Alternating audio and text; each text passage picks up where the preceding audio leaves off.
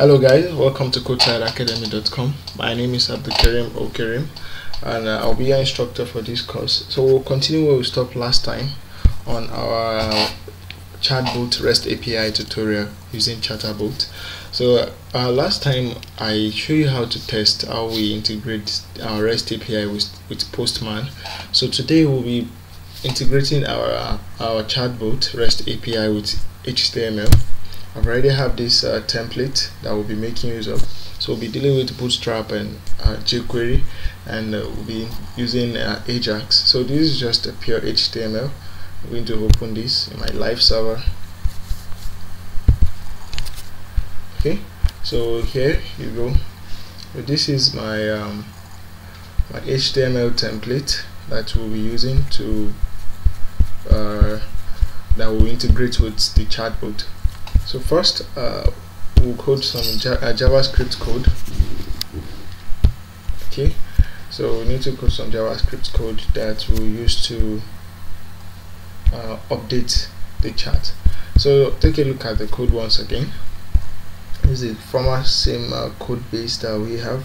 The only thing I had now is I had this HTML and assets and all. That's all. So this is our trainer, still there, and the server, the chatbot, they are all available for us. Okay, so let's get started. So today we will see one of the main reasons we are using Flask core, this cross origin. Okay, so we'll see why we are using this. So first I need to create a function, a JavaScript function.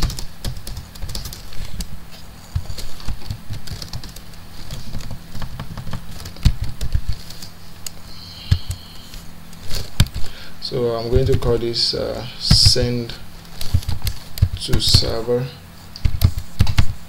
So this function, whenever we call it, is going to submit our chat to the server. So this HTML is a separate HTML content separately. We are not rendering this template. Okay. So first I need to call Ajax.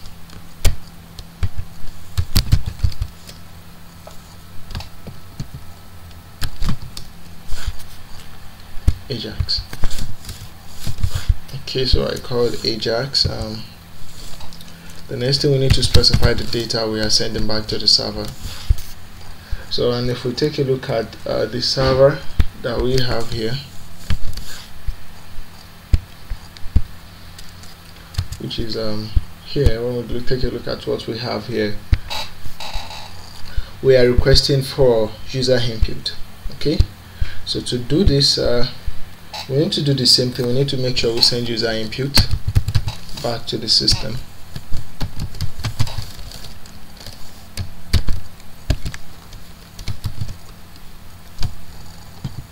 Okay, so as I said, I have this design.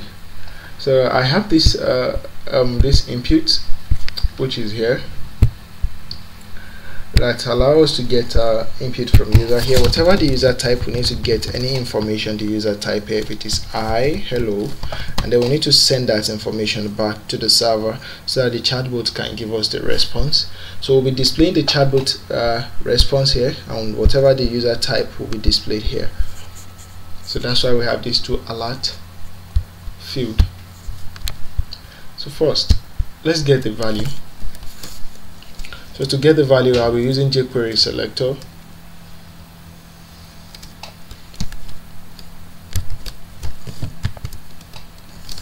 So user underscore input, that's the ID name. You can see.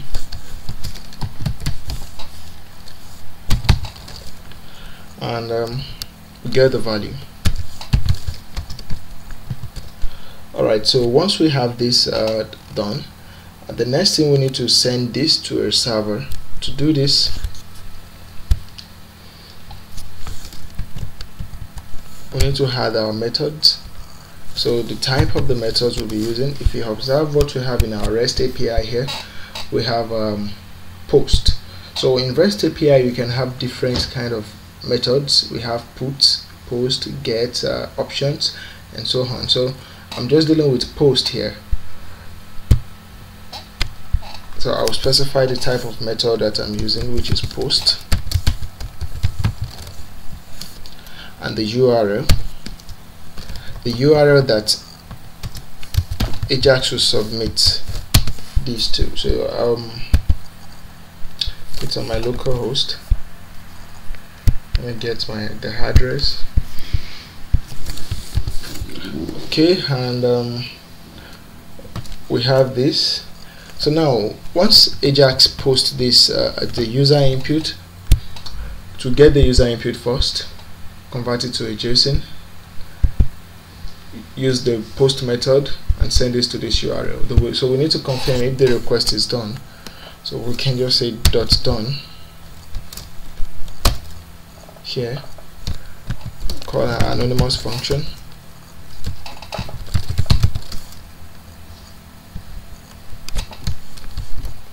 and we have our data. Then the next thing, we can just console.log here, just to get to know the data that we get back from the server. So I'll say data. So I'm very sure we are going to encounter some kind of error, cross-origin error. As I said earlier, that we are using Flask core to make cross-origin applicable, but just for the back end, not for the front end. So here, whenever we post the cross-origin, the browser will stop us from posting. I'm going to show you how to bypass this, but it's not 100% assurance, but at the end we'll be able to bypass the cross-origin error. Okay, so let's test this out. So I have the server running already. So let's connect this function to our button here. So on click, send to server, just copy and paste to avoid spelling error. So I call the send to server function. So let me console.log to know if this is connected. So I will say clicked. So once the button is clicked, we should be able to print out clicked on the console. So automatically live server should have reload this. So I'll say hi. Okay, so let me check the server. Okay, we have this error as the response, and let's check what we have here. Okay, we said we have cross-origin internal server 5000 or 500 error. So here, to do this, we need to make sure we are actually posting we are actually posting JSON object, JSON data back to the server. So to do that, we need to specify some stuff here. The content type we are dealing with, and the content type will application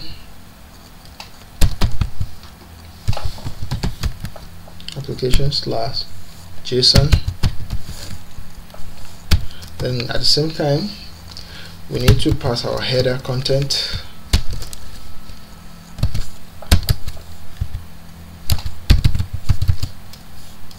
which is access control,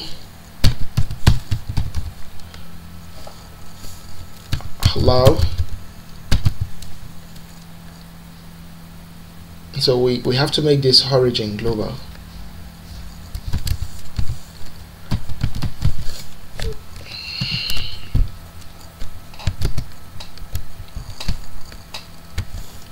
Okay, so this can contain a specific origin, but here it's just global. So let's see if this is going to work. But I'm not sure if this is going to work or not. So now the server is still running. Okay, the server is still running. This should have been reload. So let me send hi. Okay, so we have 400 bad requests. So let's see. Okay, now we can see this is sending two type of requests. Now we are sending options and post. Okay, let's cut it short. One of the main reasons this is happening here is because in the back end we are requesting for JSON. So in the REST API, we are requesting for JSON. To avoid this kind of error, mostly in your REST API, you can request for form. Okay, so you don't have to specify all this data at all. You don't even have to worry about this data at all. The only thing you have to worry about is how you can secure your REST API by passing maybe some key and how to verify, to authenticate your REST API using JWT or serializer or something. Okay, so the next thing now is let's check if the server has reload. Okay, so now let's test the chatbot. So I'm going to send hi to the chatbot again. So let's wait and let's see. Hello. I think the live server is restarting the project automatically. Let me start the HTML content without live server. So I'm going to close this.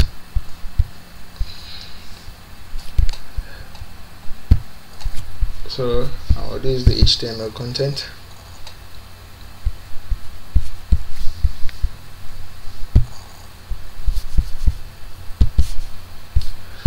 Okay, this is just directly from the route. So let me send hi and let's see. So let's check our console. If we receive a data from here, okay, fine. The chatbot as response says hello. So now we need to send this data here and your own data here. So whatever I input here should be displayed here, and the chatbot response should also be displayed here. Okay, so we get this response from the chatbot. That means that the REST API is working now.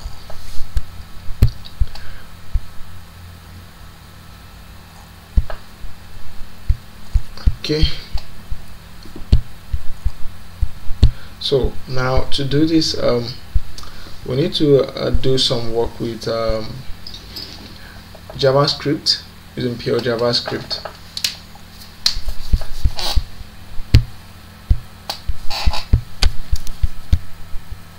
Okay, so let me remove this console.log.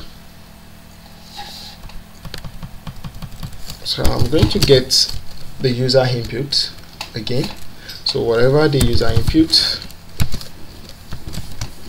I'm going to use jQuery selector once again to get whatever the user input, which is this.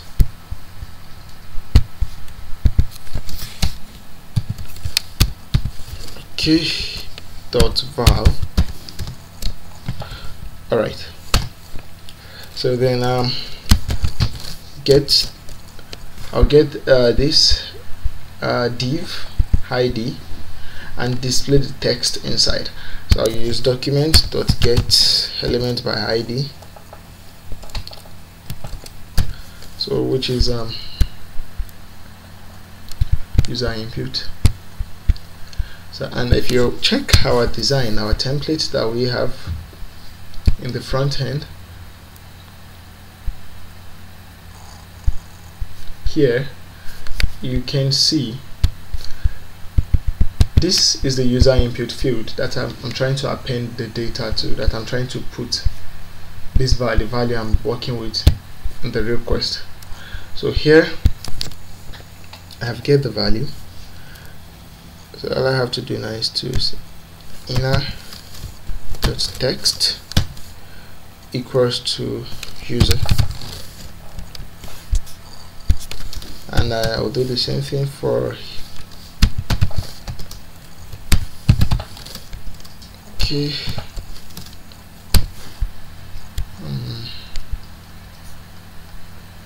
Boot response. So the boot response, the response we get from the server. So we're going to say inner.html equals to data. So to get the data we are getting, the response, the actual response we are getting from the server. So we just have to look at it here. You can see this will contain the data we are getting from the response we are getting back from the REST API. So and if you look at the server, we have a key and a value. So the key holds the value, which is which is MSG. MSG holds the value. Now holds is the key for the value for the response we are getting from the chatbot. So data.msg. So now if I should come here now, reload the server, send hi. So let's see. Now you can see my hi display here and the chatbots. So let's say how are you doing?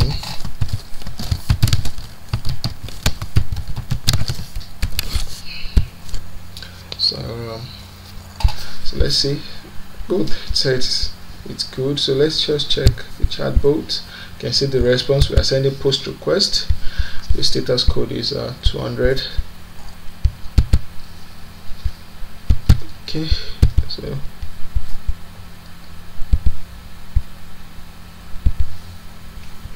alright, so I'll send, let's see, that is nice.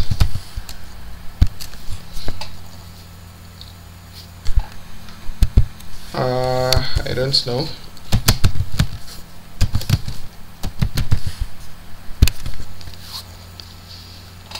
Okay, good. So we can see the REST API and the UI that we have is separate UI on another file, another directory on our computer is working, talking to the REST API. So this is one of the application of REST API. REST API is a web service that allows you to render another service to another third party. For example, somebody need a chatbot on their website, and I have a chatbot, so I can just give them my endpoint and the posts, build a beautiful UI and get access to this. So if you enjoyed this tutorial and it's really helpful for you, please click the subscribe button and comment down below if you have any question you want to ask. So the next class we'll be talking about how we can integrate this chatbot with a desktop application using PyQt5. So stay tuned and see you in the next class. Thank you.